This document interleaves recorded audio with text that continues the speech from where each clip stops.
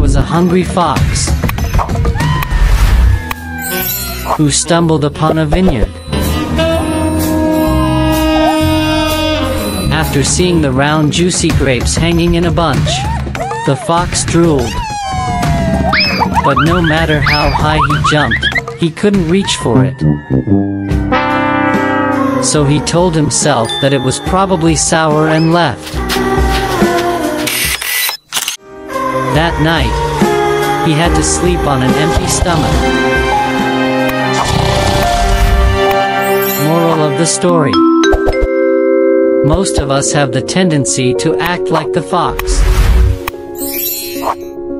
When we want something but think it's too hard to attain, we make up excuses.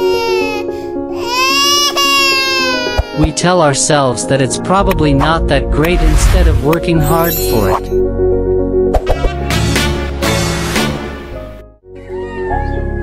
Like the video and share it with your family and friends. If you are new here, kindly subscribe to our YouTube channel, Kids Craze Cartoons.